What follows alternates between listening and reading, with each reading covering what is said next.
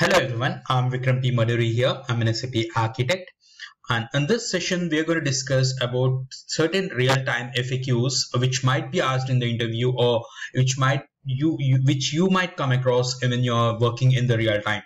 So this is very important for you all to go ahead and understand these concepts. And this is a part one of the real-time FAQs. I'm going to make a couple of few more sessions like this, which will be applicable for all the modules, irrespective of which module you're working on. These are all applicable for you. So if you are looking for SAP trainings, you can contact us at info@gsofttech.com and we will take it forward from there. What is an end-to-end implementation? This is a general question that you might get on your own, or you might be asked in your interview process. So entire process of transformation from legacy system. What do we mean by legacy system? Any system which is non-SAP system is called legacy system in our SAP technology. So legacy system to SAP system is known as end-to-end implementation project, irrespective of which module, which type of a software in SAP you are implementing. This is an end-to-end implementation project. There are a number of stages required in an end-to-end implementation project, and these all stages that we have in implementation project depends upon the methodology that we are using right now for implementing SAP. So for SAP has its own methodology called accelerated SAP. ASAP methodology, popularly known as ASAP methodology, for implementing SAP projects. But that does not mean that every one of us have to implement the SAP software on only ASAP methodology. It's not like that. You might come across a lot of methodologies that we use for different softwares, like we have SDLC and all these things. So waterfall method and different types of methodologies that we have, and agile methodology also is there. So irrespective of these different methodologies, SAP suggests you to go for ASAP methodology, but that does not insist you to go for ASAP methodology. So there might be some projects which are implemented on other methodologies also. But let me tell you that the latest version of ASAP methodology, that is ASAP 8, has adopted the agile methodology also into it. So agile methodology is also inculcated into the ASAP methodology, which is the latest version of it. So what are the steps in ASAP methodology? So project preparation, business blueprint, realization phase, final preparation phase, go live and support, and run phase. So if you want to know more in detail about this ASAP methodology, I have given the link of this complete explanation of ASAP methodology in the description of this video. You can check out that ASAP methodology and you can get an idea about the ASAP methodology, which is very important for you, and it's mandatory for everyone who is working in real time to understand the ASAP methodology very clearly.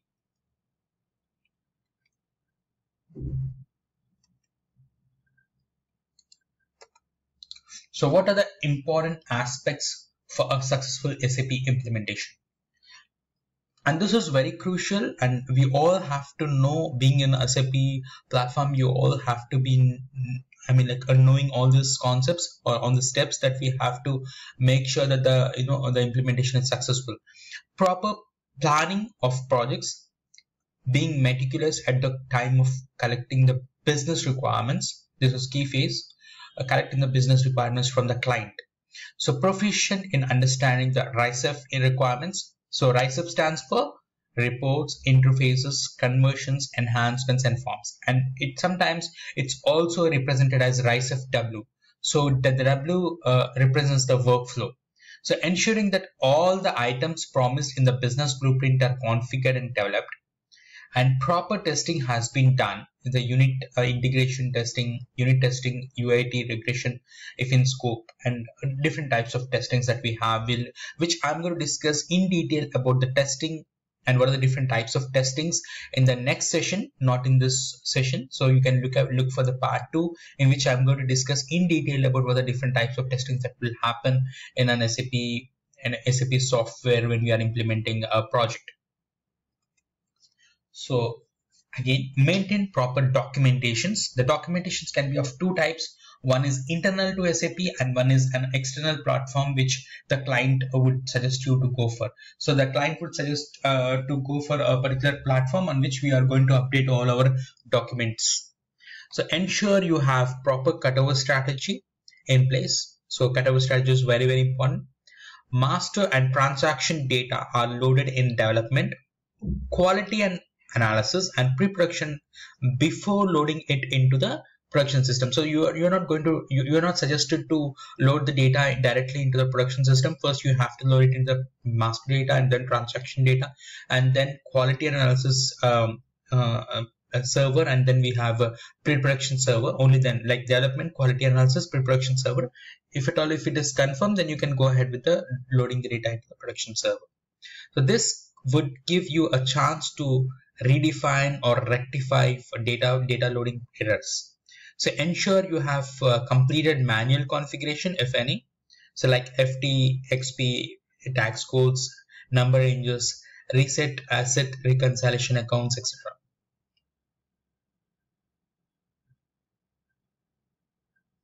So for successful SAP implementation, daily have meetings after go live and ensure you have documented all the user issues meticulously, and ensure proper accountability to resolve these calls. So we need to make a note of it, all the issues that we have been coming across during the meetings. So discuss the progress on daily basis. Proper segregation of due dates is very important. Matrix must be done. Follow Sarbanes-Oxley compliance if your client is in US related. Ensure that the roles and authorizations are being developed according to the segregation of due dates. Train the key users or super users and educate the business users. Post-production issues need to be handled according to a predefined plan. So this is very important. So these are a few of the points that we need to take care for our SAP implementation to run successfully or to complete it successfully. Now, what all important documentations are required? So there could be a number of documents that are being prepared during the implementation or a life of a project. Some of the documents here are as follows. So remember, for most of these documents that we come across and that we make use of in implementation project, for all those things, SAP would give the implementation partner a template which has been designed by them in the latest version.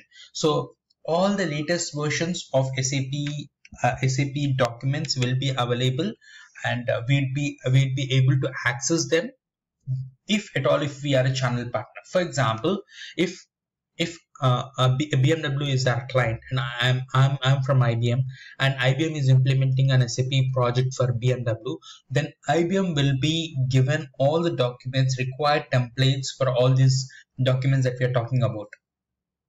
So the first one is project charter.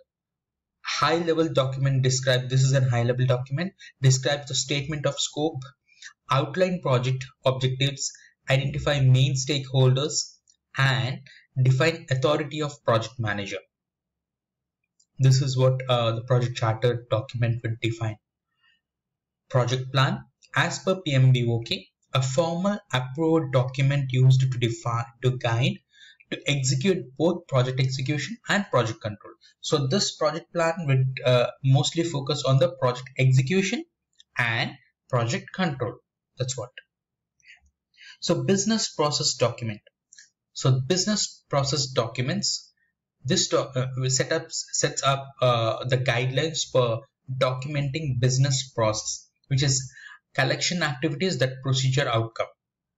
So basically whatever we have gathered the details from our client are going to be put in a business process document, and then as is templates usually prepared by the business team documenting present business scenarios. So what exactly we do have is, before the SAP implementation, how the business is running, and for as is document, as we have as we discussed earlier, for all these documents we will have templates available in SAP platform which can be accessed by our implementation part. Documenting present business scenario. So business blueprint, a kind of legal document that binds both businesses as well as consulting company to deliver the commitments, usually includes gap analysis as well. So business blueprint is something which is a legal document, and all the templates for this also will be available with SAP, and that would be shared with the implementing company. So this is a legal document which will mention all the details, like what are the things that we have to be implemented and in how much time the process have to be implemented and things like that. So now business process master list, BPML, lists of high level business process of the client, usually used to monitor the progress. And gaps issue register, this entails the gaps that can be fulfilled and its impact on the project. Configuration document, configuration documents related to various business processes, shows how it is being mapped in SAP. Functional specification document, mostly written in business languages, how a new requirement has to be achieved. So when I talk about business language, I'll explain you that. Let me discuss first the technical specification document. So this contains the minute technical details of the functional specification prepared by developers with the help of functional consultants. Now, when it comes to a requirement like I need the sales order document, so in functional specification document, it will mention like you need to consider sales document number, sales document created date, and sales document created by, and the sales document details. All these things have to be mentioned in the report. Let's say we are talking about a particular document for creation of a report. So the FSD would have all these details, but the technical specification would give you the details like you need to take VBELN, ERDAT, ERNAM, all these fields have to be taken from a table called VBAK. So those details will be given in the technical specification document, where the technical details also will be mentioned. So this contains a minute technical details of the functional specification prepared by developers with the help of functional consultants. And unit test document, this document is proof of the testing of the transaction done in testing client of the development server.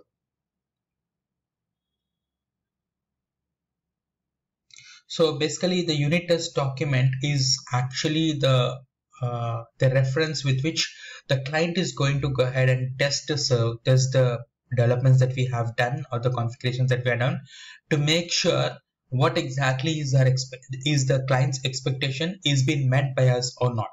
So that will be done in the UTD. And testing issues log, accountability required. So defect log, this is a log, contains a brief description of the defects, accountable person, and close date, etc. So this is also a very important document. And transaction user guides, TUGs, they are popularly called as TUGs.